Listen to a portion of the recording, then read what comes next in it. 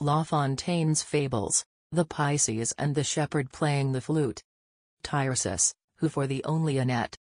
Ringing the chords. With a voice and a musette. Capable of touching the death. One day sang along the edges. From a wave-watering meadows. Zéphyr lived in the flowery countryside.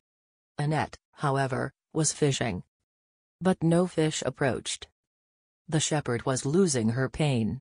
The shepherd, who, by his songs, had it attracted the inhumans. Raw, and thought wrong, lure fish.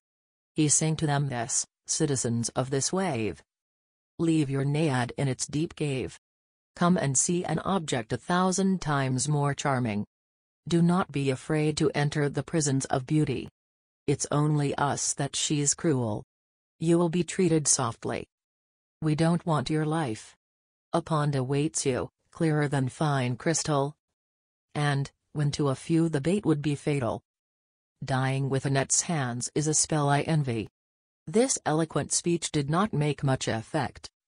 The audience was deaf as well as mute. Although Tircis preached his honeyed words, having gone to the winds, he stretched out a long retired "Here are the fish caught. Here are the fish at the foot of the bergère. O you, shepherds of humans and not sheep. Kings, who believe to win by reason the spirits from a multitude of foreigns. That is never the way we get to grips with it.